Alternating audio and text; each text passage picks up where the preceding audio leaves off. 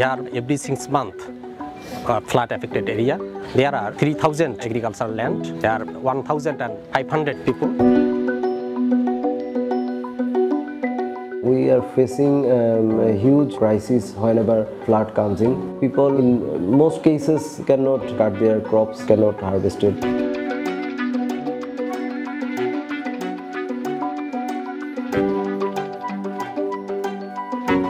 We are training our farmers to produce organic way, to use compost fertilizer actually. They need to know that production in organic way also valuable and also healthier and environment friendly.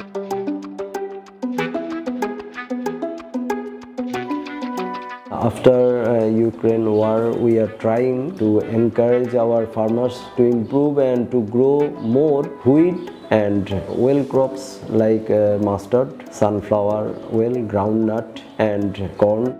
If we ensure corn production sufficiently, we can make sure that our livestock sector will run smoothly.